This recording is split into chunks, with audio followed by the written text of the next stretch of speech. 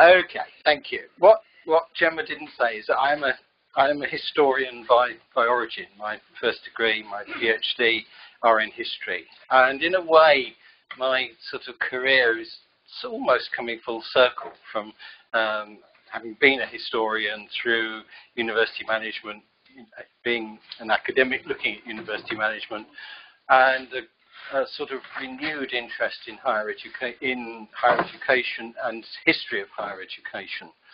And that's the background to today's talk.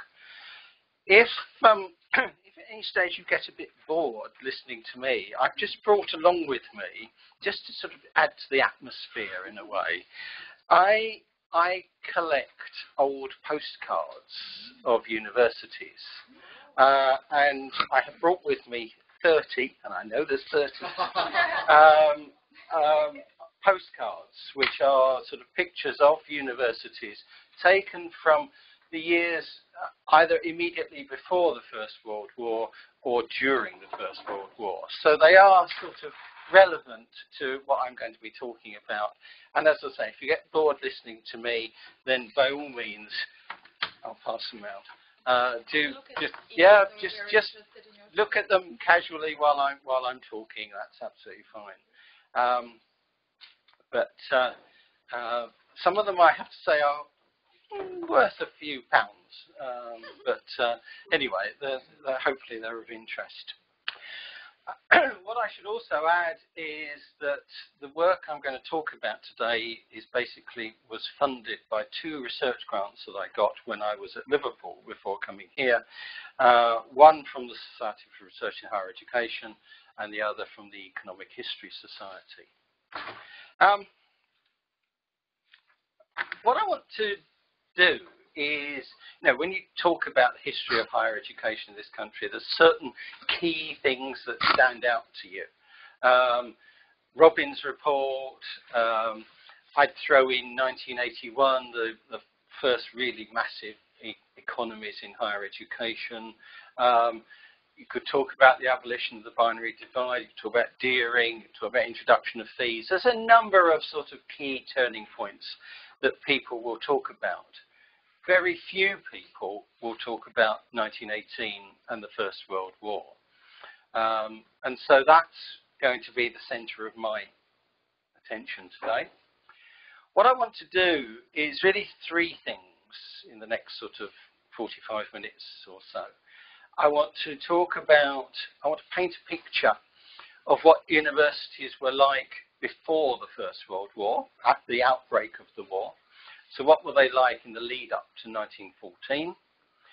I want to talk a bit about what happened during the First World War, some of the pressures, how universities coped. And as you all hear, towards the end of the war, a lot of attention began to focus on what things were going to be like after the war, both within the universities themselves and within government. And that was the lead up to the Universities Delegation, 23rd of November 1918, just a week or so after the armistice. And for me, anyway, that was quite a key turning point. It was the culmination of a lot of the discussions that have been happening in the second half of the war. So that's what I want to try and do.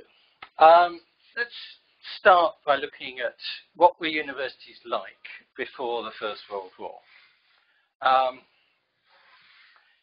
There'd actually been a lot of change in the late 19th century and in the years immediately before the war, a lot of change.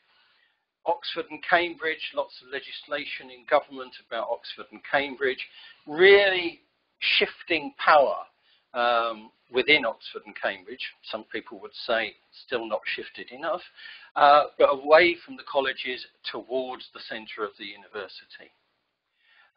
Also opening up Oxford and Cambridge for a wider range of views, getting away from the sort of church-dominated Oxford and Cambridge.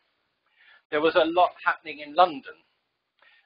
Lots of discussions about the federal nature of the University of London. Very controversial establishment of Imperial College in 1907, which really is a very interesting case because the government got directly involved in the establishment of Imperial College, whereas higher education was seen very much as something that was outside of the interests of government at the time. Government did begin to get involved with Imperial College. In the 19th century, you had the emergence of university colleges around the country, many of which then grew into universities that we're familiar with today. So you had things like Owens College, established in Manchester in 1851, Yorkshire College, which was in Leeds in 1874, Mason College, Birmingham, and so on. A range of university colleges set up. These were not universities. They did not have university charters. They were university colleges, and they were really teaching programs, preparing students for examinations through the University of London or through Oxford and Cambridge. You had colleges set up in Wales. Key date for me, if you're looking at sort of lead up to First World War, 1880, establishment of the Victoria University. Victoria University, which was a federal university bringing together effectively Leeds, Manchester and Liverpool. All broke up in acrimony in 1903, basically because the people running the universities in Leeds, Manchester and Liverpool could not get on with each other. This was all wrapped up with civic rivalries, so nothing's changed much there. You also had Federal University in Wales. Some of those university colleges in the lead up to the First World War became independent universities. Birmingham was the first in 1900, followed shortly by Leeds, Liverpool, Manchester, as Victoria University Manchester broke up.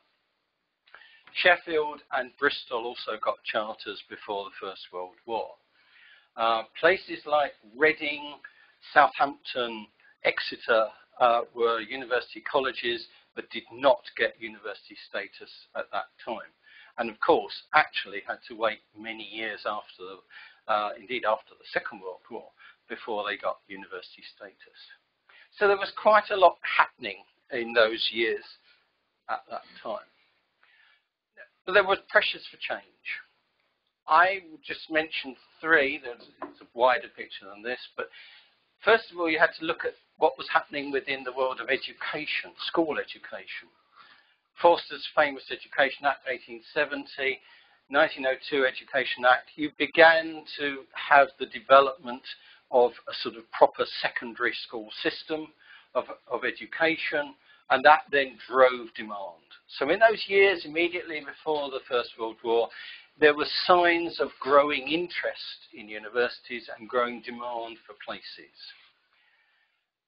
That was linked also to the suffragette movement, obviously before the First World War, and growing demands for increasing opportunities for women to enter higher education. It was also a time of growing concern about Britain's sort of position in the world. There was a feeling that Britain was beginning to lag behind economically and militarily. You had some of the sort of, this comes into the sort of politics of the time.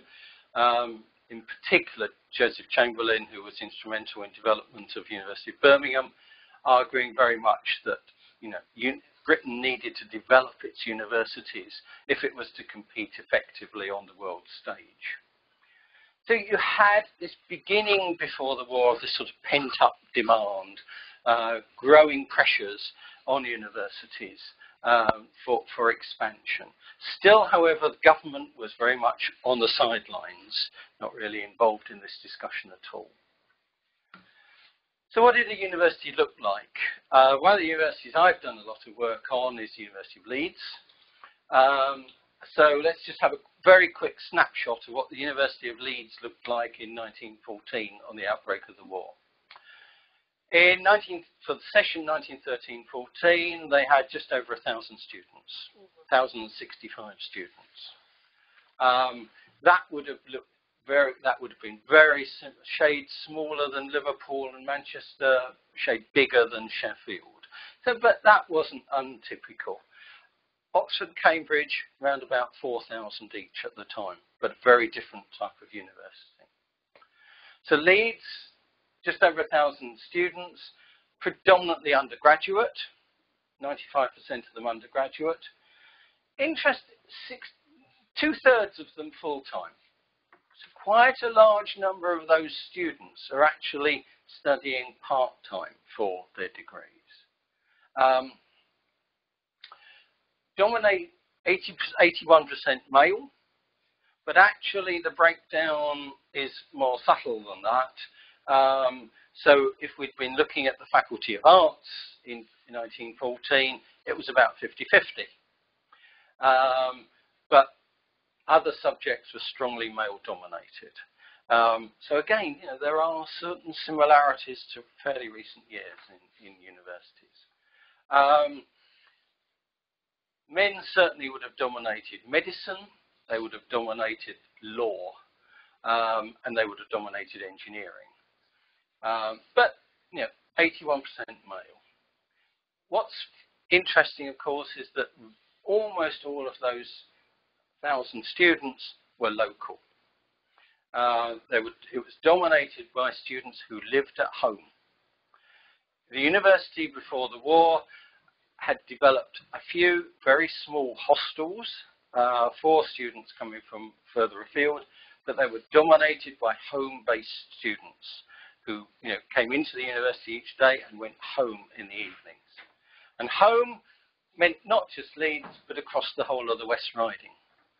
So if you look at the records of student registrations before the war, which I've done, you'll see students coming into Leeds regularly from the likes of Bradford, Huddersfield, Halifax, up towards York, and from other parts of the West Riding, Castleford, that sort of area. So these were predominantly day students. Age range is interesting. They had a number of students who were 16 years old. That would have been fairly common in those days in many of the universities. But equally, 40% were aged over 21. So the age spread of students in a university like Leeds before the war was fairly broad sort of spread. And at the same time as delivering some degree programs, by this time Leeds was offering degrees in its own right, but there was a huge commitment to other activities as well. Extension classes, evening courses. Academics from the University of Leeds before the war would give public lectures in the sort of communities of the West Riding, and would regularly attract audiences of 300-400 people. This was quite big before the war, this sort of activity. So that's a sort of picture of the University of Leeds before the war. Just picking up a couple of other quick points. What did the university look like financially? Well, this is Liverpool in the year before the war. You can't see the detail, but let me just pick a few key points. This block here, which is roughly a quarter of all the income to the university, that's fees. You need to bear in mind that in many ways, the universities before the war looked more like private institutions.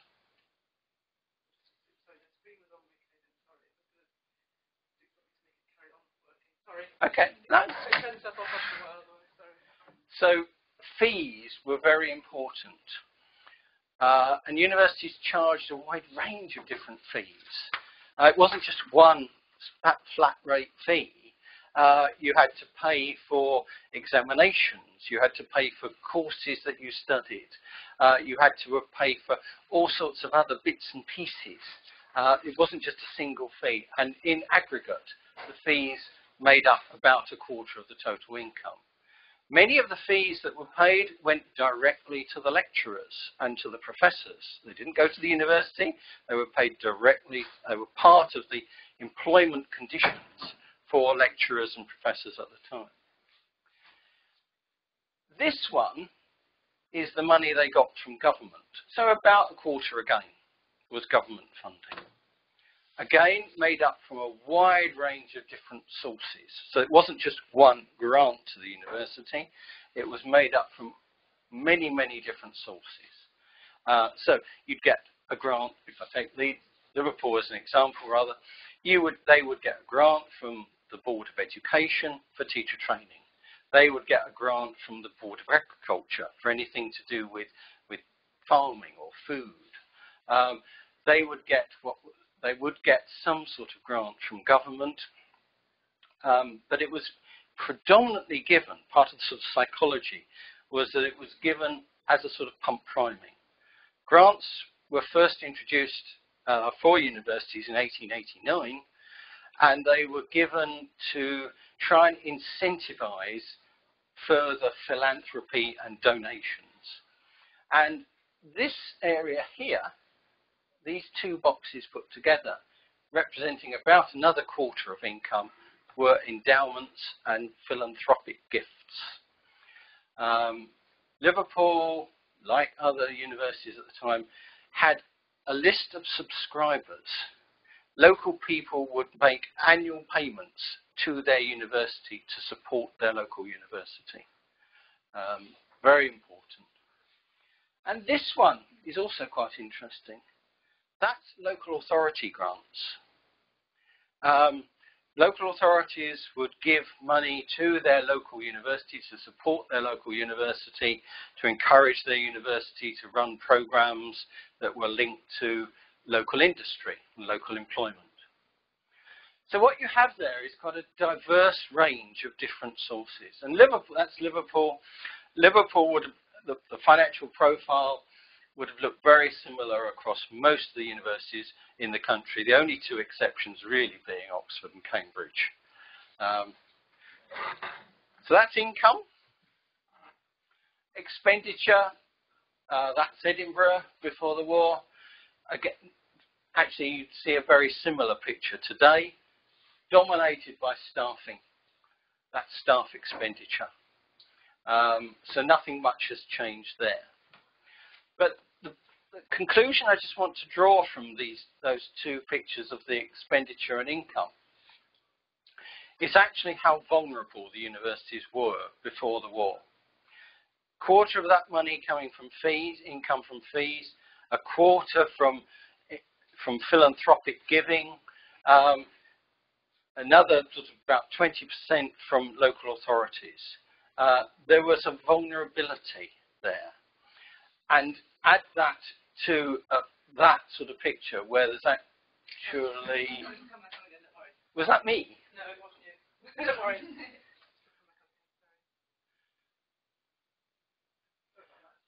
What I'm saying, expenditure dominated by staffing, income very sort of mixed, equals actually a vulnerability.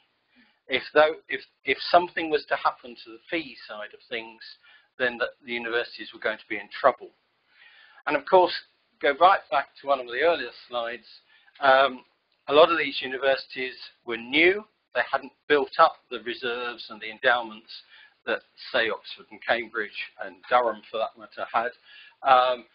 They were new, they were vulnerable. So, I'll skip that.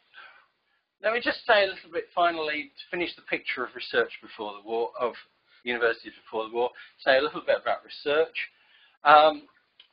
Research was not really coordinated, it was a relatively low priority. There was some dedicated funding available from government departments for specific work. There was no sort of underpinning funding, it was very much project-based funding. And I couldn't resist putting that quotation in from a professor at Leeds, because again, it just sort of shows how little has changed. In 1913, he was complaining about his inability to do research, and he said, the increasing demands in the way of university organisation, senate, Board of Science and committee meetings, meetings of governors of schools, the multifarious demands of a department which requires supervision, the ordering of apparatus and chemicals, all in addition to lectures, the examination of notebooks, etc., make any kind of steady research work an impossibility. I suspect you would hear similar words from some heads of department and others today. So, that was 1913. Research often depended on the sort of voluntary work of undergraduate students. I sort of characterised research before the war as very much, with the exception of some people in some sort of engineering departments, it was very much the preserve of enthusiasts. It was people who could find some way of funding it from their own resources. Okay, so that is a quick picture of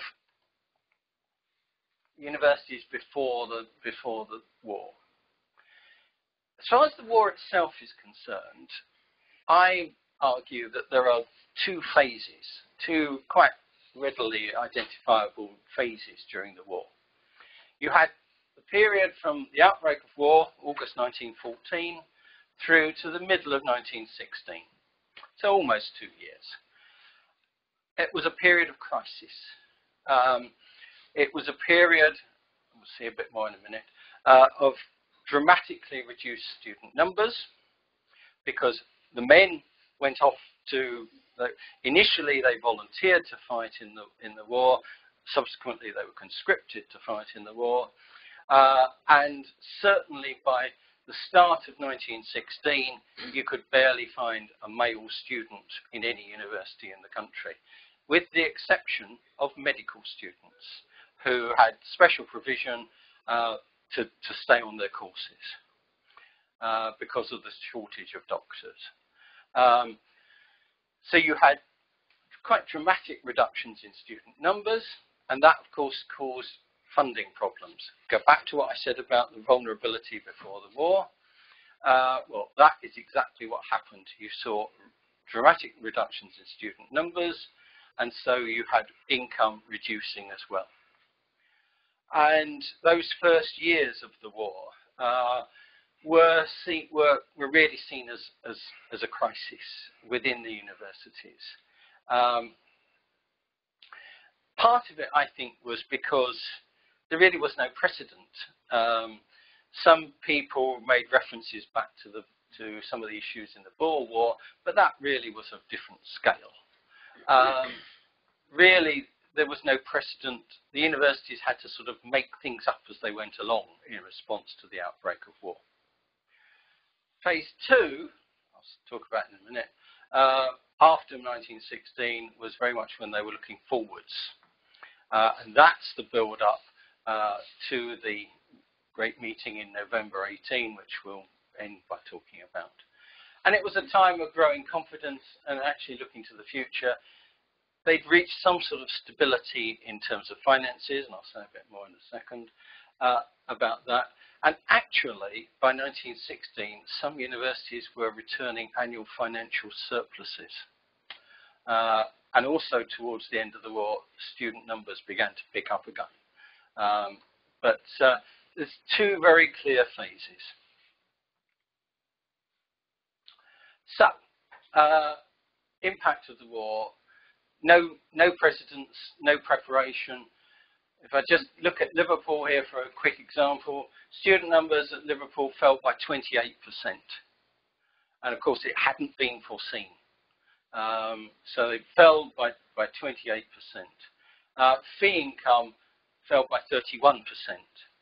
And total income by 8%.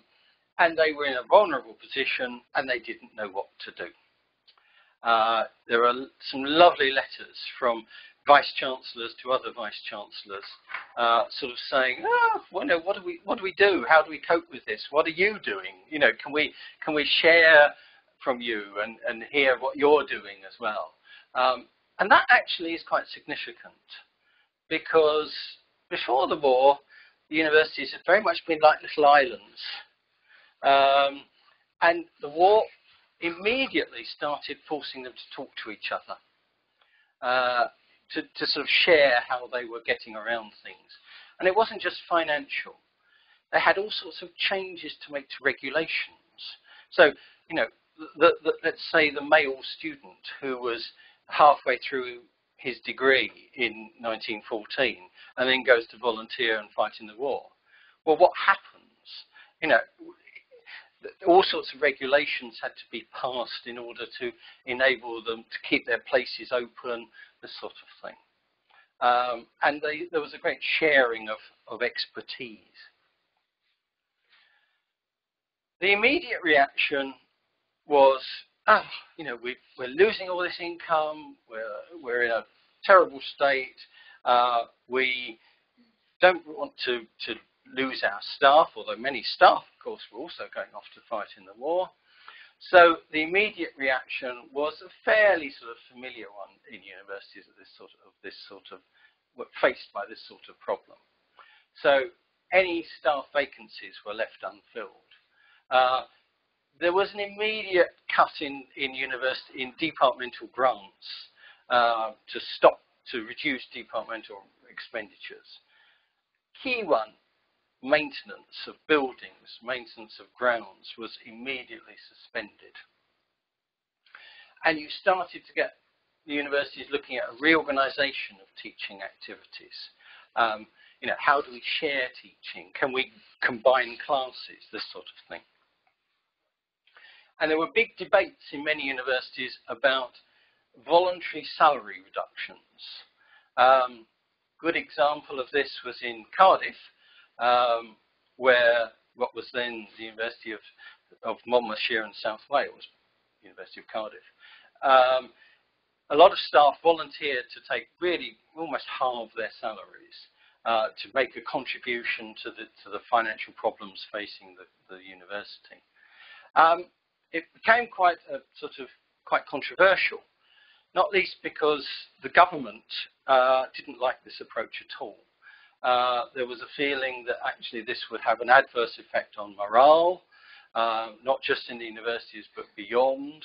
And actually government was quite keen not to see voluntary staff salary savings. And that actually feeds into the debate that went on about getting government help. Now, go back a bit. I was saying that before the war, universities were very sort of independent from government. Government funding was a quarter of their income, roughly. And actually government had very little influence. It didn't want any influence. The view in government was that the universities are independent bodies. They can do what they like as long as they pay their way independently. Crisis affects the universities, the outbreak of the war, and so what happens? The universities feel that there's nowhere else they can go but to turn to government. And the ball was sort of started in Scotland. January 1915, the Scottish universities all got together, and there were 4 Scottish universities at that time: Aberdeen, St Andrews, Glasgow, Edinburgh. And they wrote to government basically saying that they've made all the savings they can, they've tried to increase their efficiency, but they still can't cope, and they're facing this great drop in income. And they appeal to government for special funding. And this is a very important document. It's part of the response of government in early 1915. And government responds to the Scottish universities and to others. I say Scotland led the way, but very quickly followed by the northern universities and by the London colleges. And government reacted by saying that, well, first of all, considering whether one option was do nothing and we'll sort it all out when the war is over. That was one option. But they actually came to the conclusion that there could be more harm done and harm that couldn't be reversed at the end of the war if government did nothing. And so actually, government starts to think about offering some sort of special grant to universities to help them get through this. Lloyd George, who was Chancellor of the Exchequer at that time, was very supportive of this, and the universities found quite a sort of willing voice when they talked to Lloyd George. They did not find so much of a willing voice later on when he had moved from the Exchequer. But the reaction then was that government basically said, yes, we will find some money to help the universities, but this is not a blank check. Government started to say, if we give you some assistance, then actually we want to be able to know what that money is being spent on. We want to come into the universities to be able to see how they're run, to make sure that money is being used effectively and properly. And this, of course, is what some universities had always feared, that actually by having to go to government for funding, and if government said yes, then actually government would add strings to it. And that is exactly what happened. So, that January 1915 memorandum is a very important document. It emphasized that there were, I only gave a short extract from it, but the document talks about the tension between should we help universities or should we actually, everybody else in society were sort of having to make big savings. Why were the universities any different? That was a view in some parts of government. But it does talk about this sort of growing assumption that actually government did have a role. It couldn't just stand aside. And that in return for that assistance, universities would actually lose some of their sort of independence and would be subject to much more intrusive scrutiny. The memorandum also looks ahead to the end of the war and foresees a growing role for universities in the reconstruction at the end of the war. So it's a document which already starts sort of preparing the ground for the big meeting in 1918. Although at that time, things were still sort of working their way through. The government agreed to make available £145,000 as a special funding for universities. In fact, in the end, only about £130,000 of it was spent. So it agreed to make special grants available to universities to cover fee losses.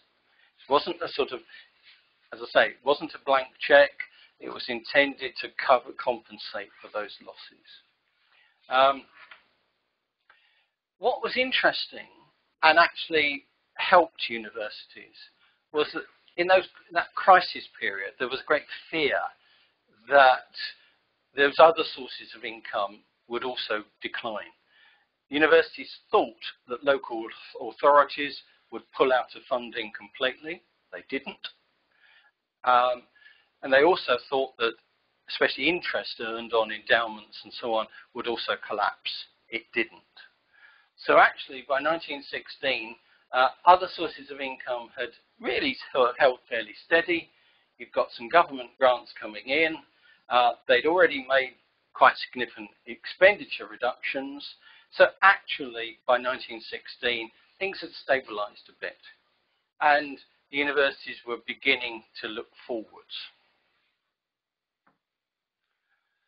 So, phase 2 of the war.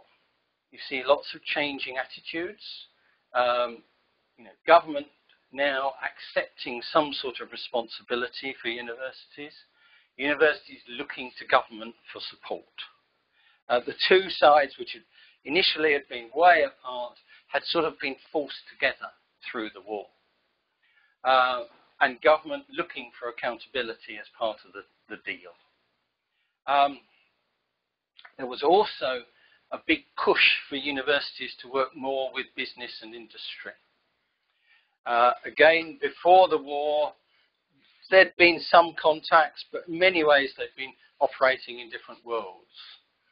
One of the things the war did in very stark terms was show how backward British industry had been in 1913-14, and actually how dependent British industry was at that time on imports of raw materials, but also finished goods, especially, and of course this was the issue, from Germany.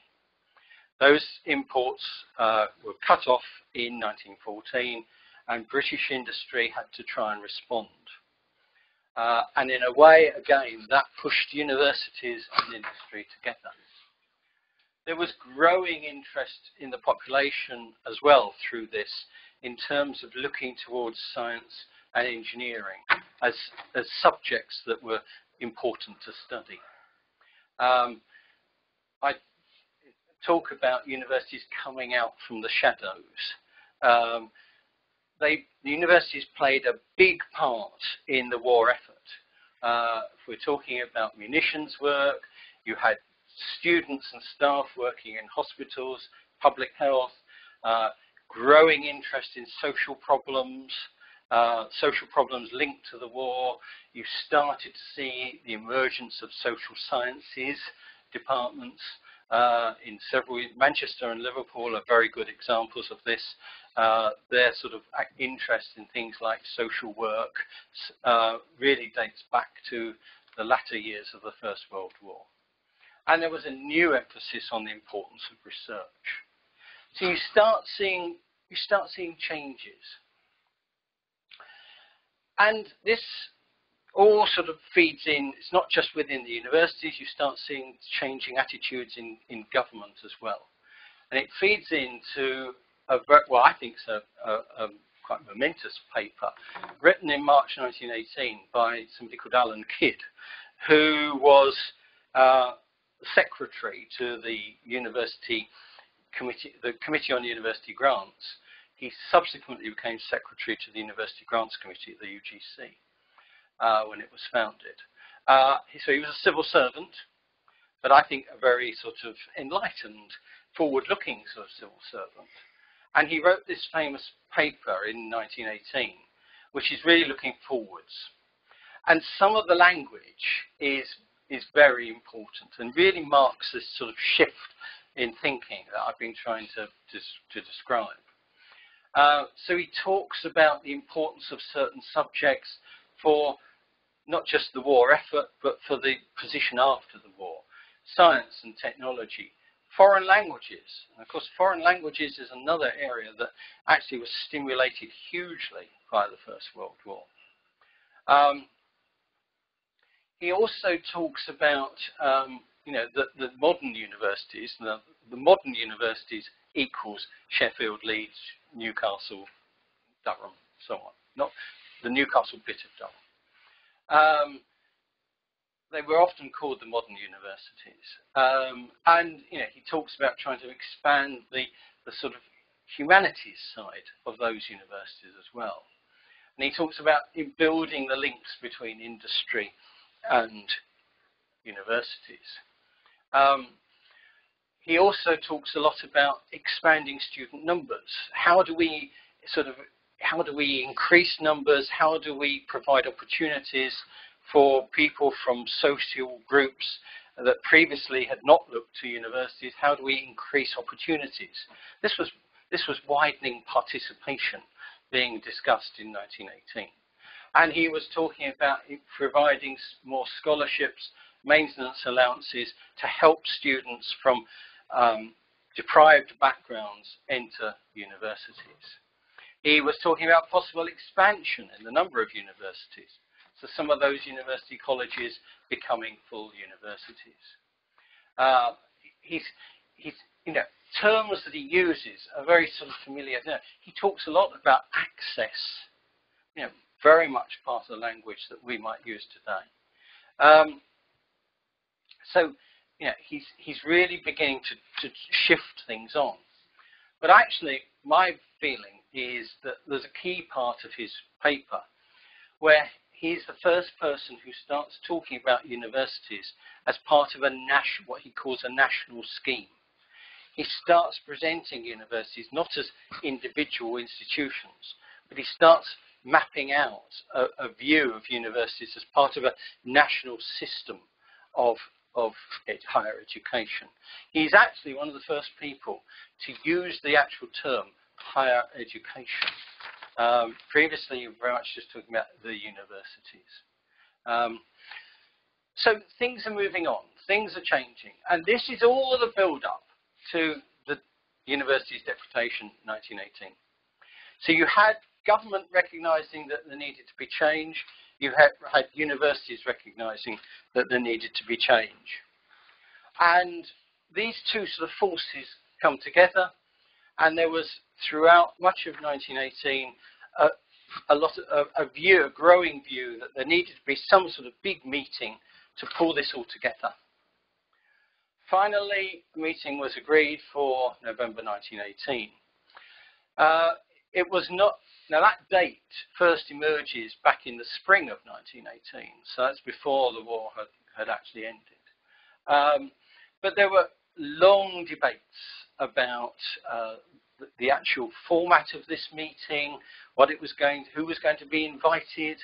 So at one point, the view was that it should be only English universities and only English universities receiving any sort of government funding. So that would have excluded Oxford and Cambridge. But then it was agreed, no, it needed to be all of England. But then what about Scotland? What about Wales? What about Ireland? So all these discussions were going on through 1918. Also big discussions about what the agenda would be for this meeting.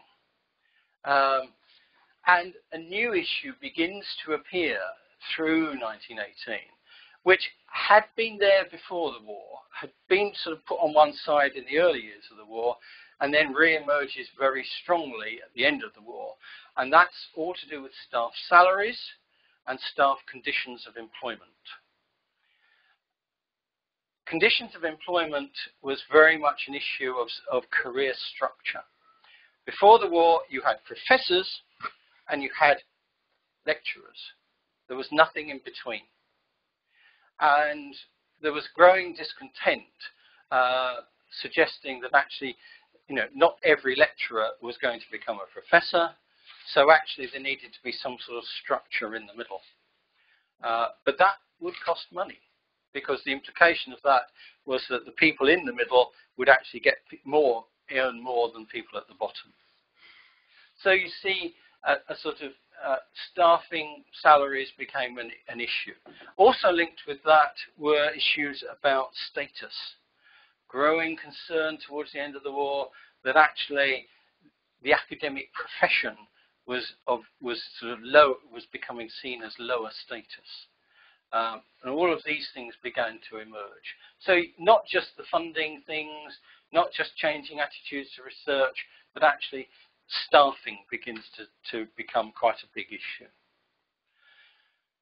It all comes to a climax on Saturday the 23rd of November 1918 at 11 o'clock in the morning in London. And that meeting was attended by representatives from almost every university in the country. And it did include Scotland, and it did include Wales, and it did include Ireland. And of course, Ireland then was the whole of Ireland. And there were, the universities were all represented. Some of the key players at this meeting, Chancellor of the Exchequer attended, President of the Board of Education, Herbert Fisher. Herbert Fisher's an interesting character. Fisher started the war as Vice-Chancellor of the University of Sheffield. And if you're interested, his parliamentary constituency was what we would now see, or used to see, as Nick Clegg's constituency. He was Herbert Fisher became MP for the Sheffield Hallam ward. Interesting character, clearly saw the development of higher education in terms of a national system. It was him who pushed for the Scottish universities, the Irish universities, the Welsh universities to be at this meeting, and for Oxford and Cambridge as well. Very important figure in the developments immediately after the war. Balfour didn't actually attend, but when you read the minutes of the meeting, he was often quoted. Balfour had been across to the United States during the war and had come back with all sorts of ideas about how British universities should change to be more like American universities. And so he's often quoted in the meeting, even though he didn't actually attend. McCormick, very important, also a very important character, and Kidd, who I've just mentioned. As I say, universities, there were lots of universities there. Just to pick on a few of the key figures, Oliver Lodge, principal at Birmingham, emerged as the university's leader. He was their spokesman both immediately before the meeting and during the meeting. Other people who said a lot in the meeting included the Principal of Edinburgh, Principal of Glasgow, Vice-Chancellor of Liverpool, and the Provost of UCL. Others contributed, but they were sort of key people.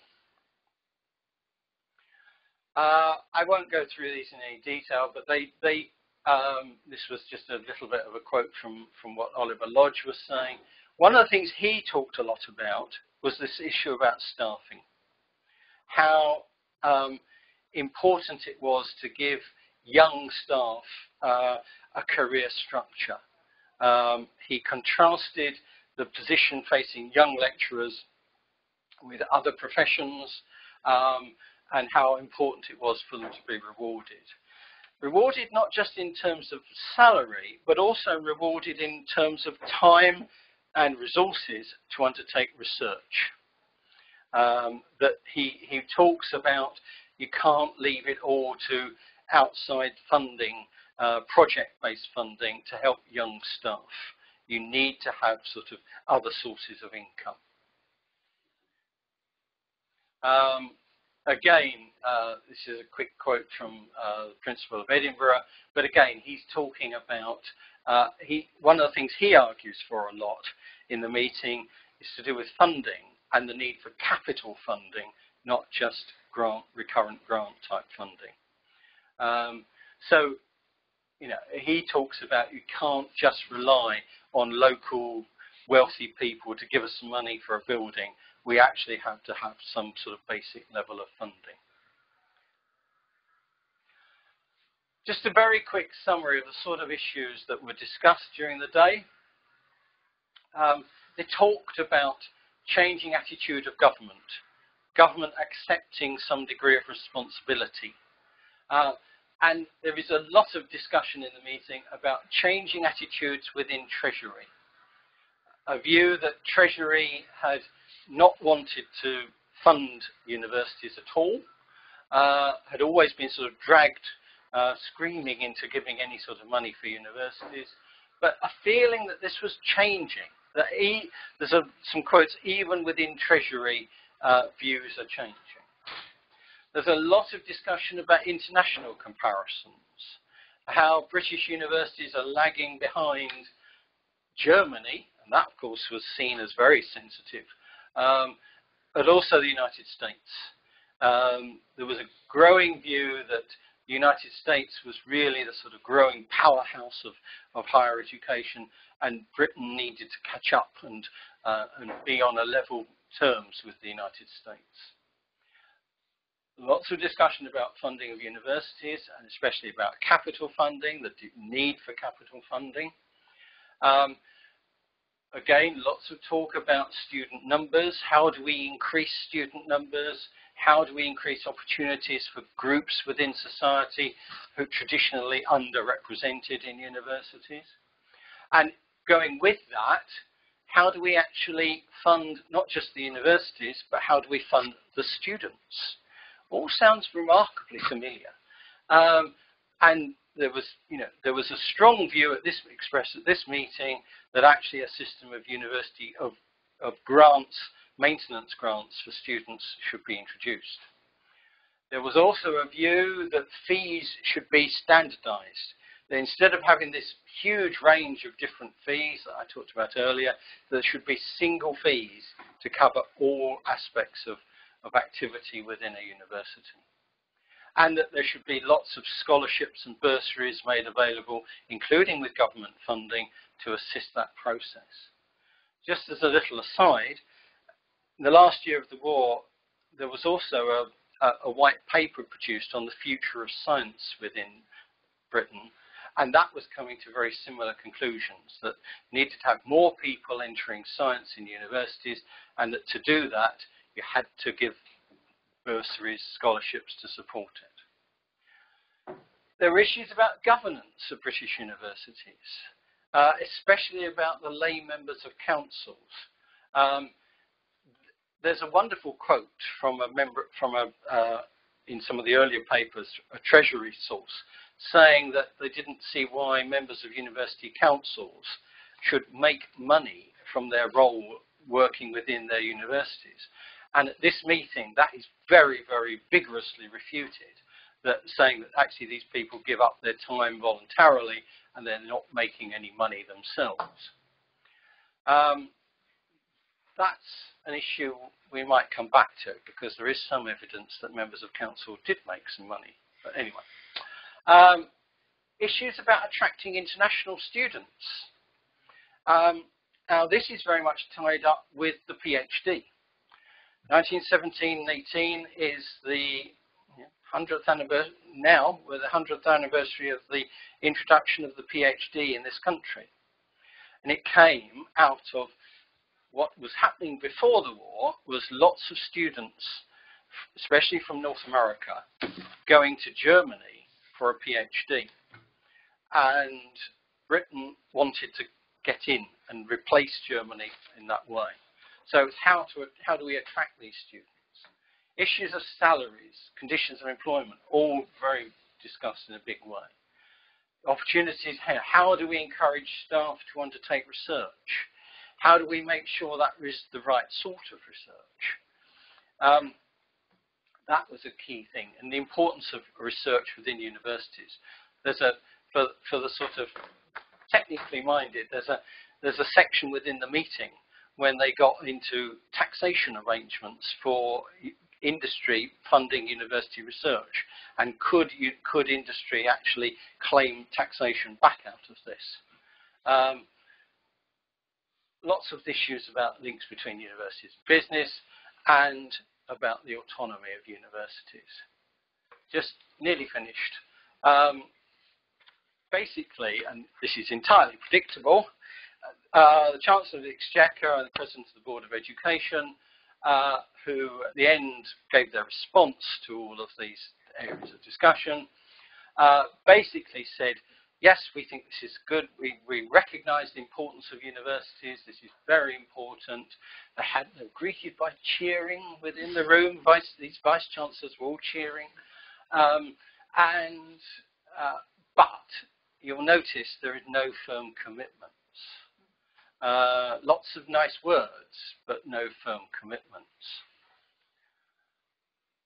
I think this is my last slide. It is. So just to sort of summarise a little bit about the importance of this deputation.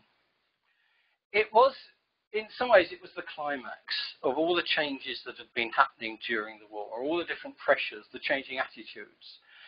Before the war, you would not have got all those universities looking to government for funding. They were scared to look to government for funding. They didn't think government would fund them. It was a different world. 1918, the universities now are looking increasingly to government, not only for ongoing recurrent support, but also for capital funding. And equally, government, which before the war wouldn't have gone anywhere near this, actually now begins to see that this is an important area of activity and does recognise some responsibility to support the universities. So new funding arrangements begin to emerge. They don't emerge immediately in November 1918, but they do start to emerge in 1919. The meeting led directly to the establishment of the University Grants Committee, the UGC, in 1919. And of course, the UGC was to go on to play a pivotal role in the development of higher education throughout virtually the whole of the 20th century. You did have attempts to broaden access.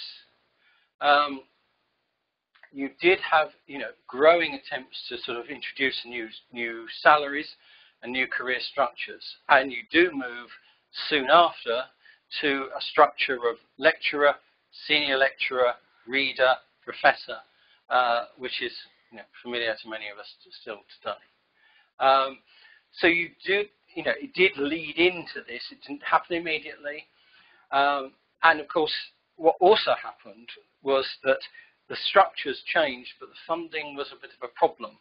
And any of you who are familiar with some of the economic problems of the 1920s and 30s will soon recognize that actually what was happening here was that lots of extra commitments were being entered into and expanded, but actually the resources struggled to keep pace with that. You had increasing postgraduate activity, but I will argue that the key aspect of this is this whole development of a national system. Before the war, you would not have even got those vice-chancellors sitting down together. At the end of the war, they're not only sitting down together, they're talking together, they're talking as one, and they are talking to government. And it is no coincidence that the years 1918-19 see the establishment of three of the bodies that were going to shape higher education through the 20th century.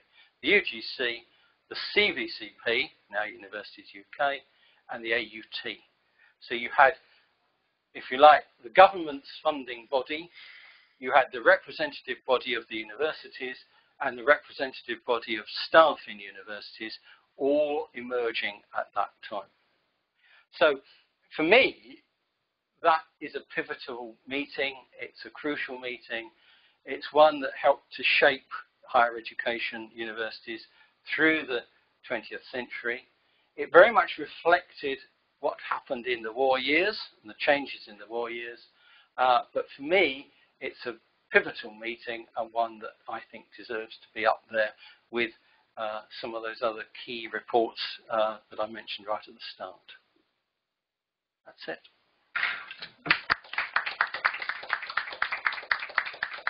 I've got lots of things to say, John, but I found that really, really interesting. When I first started to work at the university, I worked in the Department of Continuing Education. And at the time, there was somebody there called Keith Percy, who was mentioned when we had our 50th anniversary, because he'd originally been involved in this department at some stage. But that continuing education, and then linking back to your comment about the leave and the sort of profile. So that profile of the leaves proportion of students and things. I mean, I suppose you made the comment that there are some notable different, so in terms of the increased numbers of mature students, part-time students, all that evening provision, and over the years I've worked with various colleagues in Leeds who had similarly got continuing education, and all that sort of lost to some extent.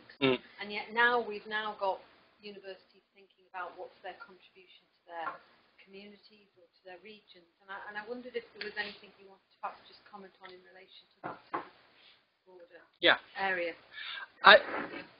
There's no doubt, when you're looking at universities at this sort of period, it's interesting because you're looking at, compared with what we're familiar with today, much smaller institutions. And yet actually, in many ways, in terms of their provision, their courses, their educational provision, actually in many ways more complex. Academic staff were expected to contribute across the board. You weren't just expected to teach your course to undergraduate students. You were expected to give your evening classes and your adult education classes as well as, not instead of, but as well as. So there was a greater range, and the staff had to sort of undertake that sort of wider range of commitments. There was a strong sense of serving your region. And you need, in some ways, you need to go back to the origins of some of these colleges that were established. They were commonly established by wealthy industrialists. So the people who really were behind Leeds and Sheffield and Liverpool and Manchester and Birmingham and so on were, normally wealthy local businessmen. And so that in one sense there was that sort of regional commitment, and a lot of these universities from their early days delivered adult education programs for the local businesses. Sheffield's a very good example. I've done quite a lot of work about the adult education programs at Sheffield, and it's very much geared to the steel industry of Sheffield at the time. But what's also interesting is that whilst they had that sort of regional commitment, they were also quite quite separate in some ways. And there's some lovely quotes I've got about people saying, we don't know what goes on in the university. And this is people living in the same city, just down the road from the university in one case. But they don't know what's going on. It's a sort of different world in some respects. And partly this is the industrialists themselves who sort of wanted it both ways. They wanted to have a university that served some of their sort of training needs, but they also quite wanted a university that had the sort of respectability of a classics department or an arts department or something. So you get this sort of strange mixture in some respects, but they did have a regional commitment, and actually in terms of their student numbers, well, the Leeds figures I quoted there, there's a figure I didn't quote there for Leeds, and that is that at that time there were more students coming from outside of the UK to Leeds than there were from students coming from Britain outside of the West Riding, if you see what I mean. Yeah. And so, there were quite large, from memory, there were about 50 or 60 international students studying in Leeds when the total population was just over 1,000. They were coming from Australia and often from sort of empire countries. Australia, India was common. Egypt was also common. And were coming to, but what the university wasn't doing was really drawing large numbers of students from outside of the West Riding.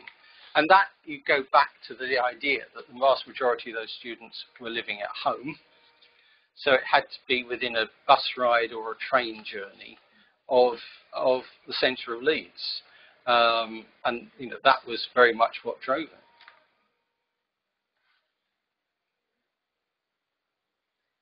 Tasha? Okay.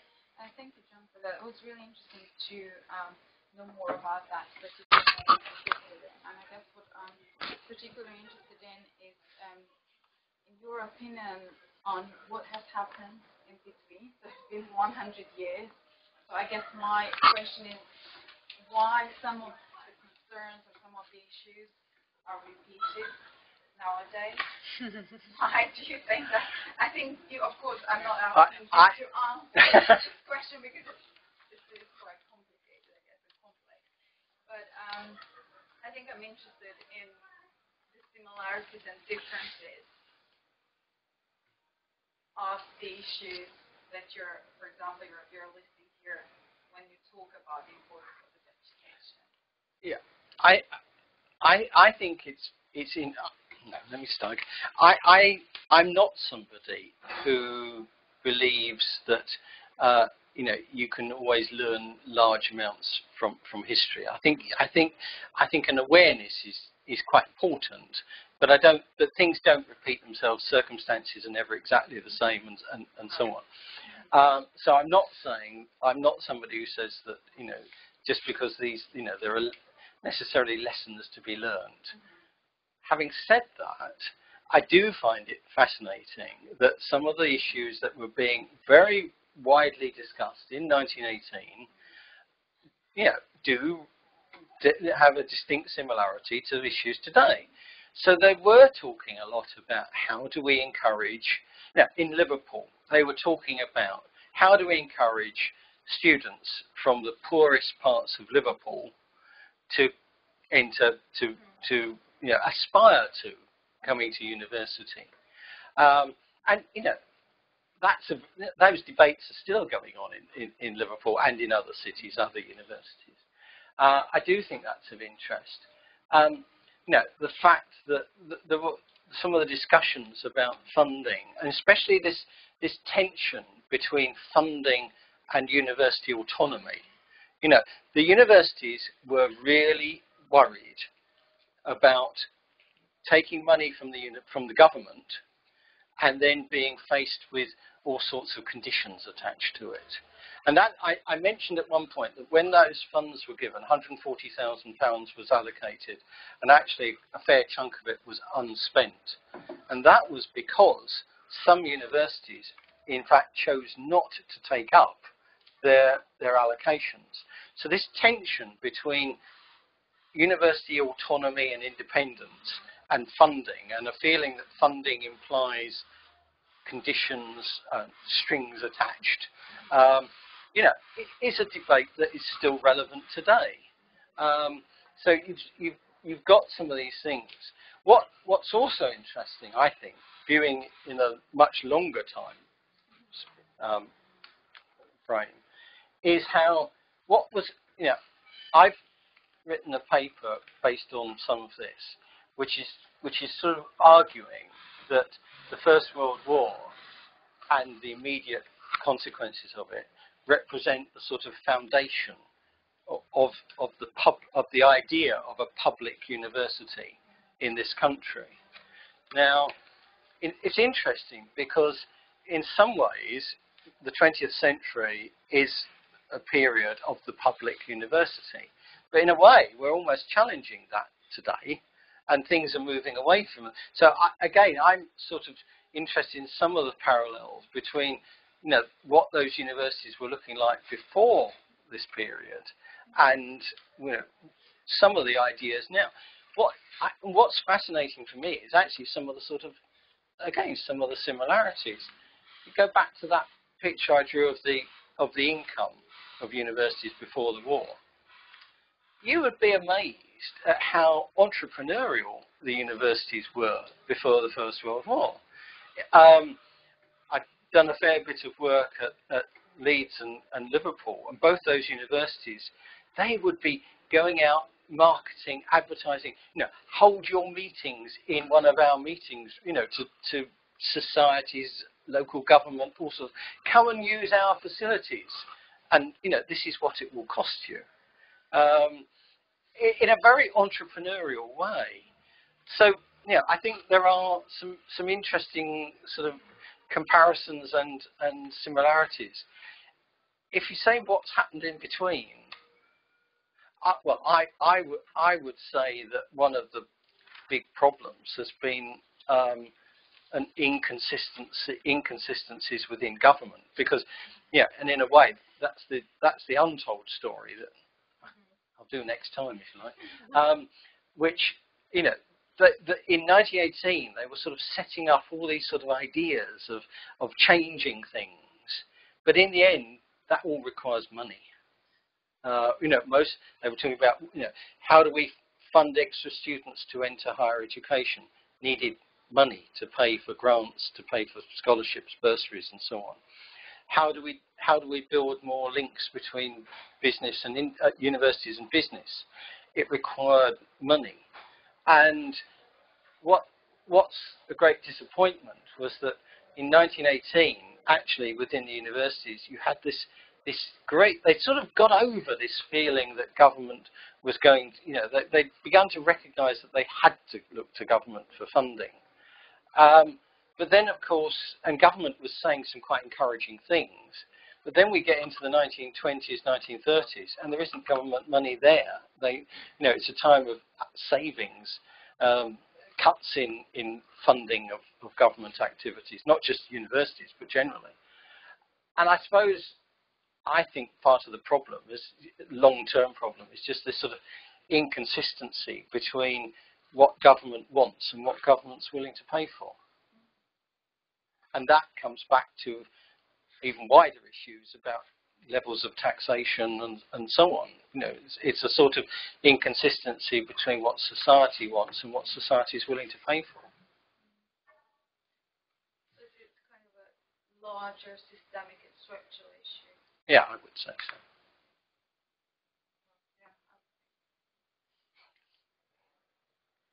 Any other questions? Rebecca, any online? No. I just was very interested about the date. You talked about the date, how the date had been planned earlier in the year, and it was just 2 weeks after the armistice. Yep. And it must have been what an interesting and very sorrowful day Yes. it was for all those people meeting up for waterfront parts of the country. I wonder if any of that ever comes through in what you've got just now. It does a bit. You know, at the start of the meeting, you know, there were sort of prayers said, and you know, there was sort of several of the speakers talk about you know, the sort of sadness of the war, the contribution that universities made to the war. I barely covered that, but you know, the universities played a big part in all sorts of ways during the war, and you know, I think that's part of the sort of opening up of the universities to society. The fact that you had students in the hospitals, you had students in the fields picking crops, you had students making munitions and so on, and in so doing rubbing shoulders with other people in their communities making munitions and out in the fields, I think had a big sort of was part of this opening up process that I described.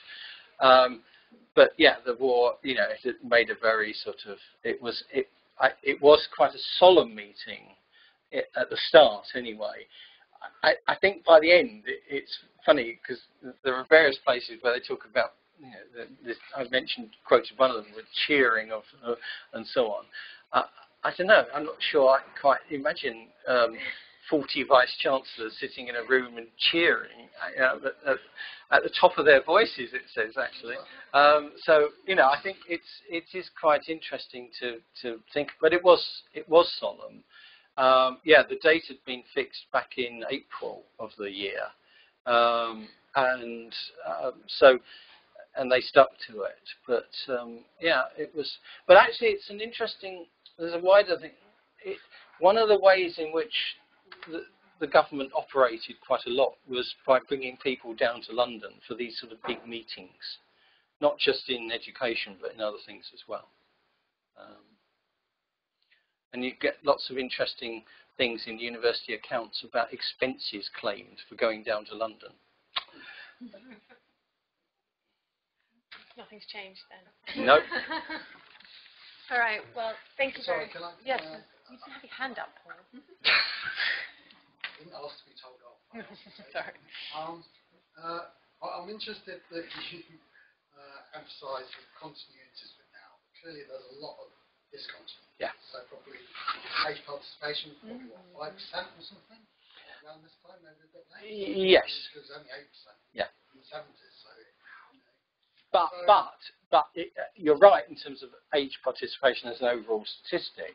But what I would also say is that actually you did still have quite a wide range of ages represented in universities. You know, you had partly because such a high proportion were studying part-time. So I'm agreeing with you, but I think it's a sort of subtlety to it as well. But it was still very much an elite education, oh, yeah. Wasn't it? Yeah. So, you know, how do you know, so given you've emphasised similarities with the debates now, what for you are the clearest differences with, you know, comparing now and then in terms of Well, okay, you've participated, you know, they would never have dreamt of participation rates, you know, above sort of, well, they wouldn't. They were conscious that it was low, and they were conscious that they wanted to get into some of the poorest elements of society. But, you know, ideas of participation rates, you know, above 50% or something would have been inconceivable. So that's a massive change. You know, if you're talking about other areas of change, the way in which they taught students is just hugely different. Although, again, another interesting thing that begins to develop around this period is the use of the seminar. You know, before the war, it was very much just straight lectures, nothing else. In Germany, before the war, they had begun to use smaller group teaching seminars and also teaching where students could contribute in some way. That was unheard of in this country before the war. It began to develop during the war, but certainly massive differences there. The whole scale of research is another big thing. You know, the vast majority of academic staff were not, before the war, and even in the years after the war, were not doing research at all. And their universities weren't interested in them doing research. You know, research was something that you did if you were lucky enough to know somebody who would give you a bit of money to fund it. You know, there was the Medical Research Council was the first research council in the country. It had been founded in 1911 as part of the National Insurance Act. That was the start. During the war, you had the Department of Scientific Investigation and Research founded in government. That led on to the research councils in the interwar years. But, you know, research activity was still incredibly low level. So that's another massive change. And in a way, there was no expectation that you'd do research. There's a wonderful set of quotes from an Oxford professor of chemistry who basically, this was in the 1890s, who basically says research is not something that a university academic should be doing. It's sort of almost a bit disgraceful to be thinking about doing research. And that was quite a widely held view. And you know, that's part of what I argue, that the war helped to change that by showing the importance of research. You know, the war, first of all, war is characterized often as the war of the chemists because of all the poison gas and so on. And there is no doubt that the war did actually throw a new light on the importance of scientific research and a feeling that Britain was falling behind and needed to develop in this area. But it's a slow process. That's interesting how the golden age narratives of universities basically focus on a 50-year period, probably mainly up to the Second World War. Oh yes. Oh. The 1970s. No question about it. The golden age was post 1945.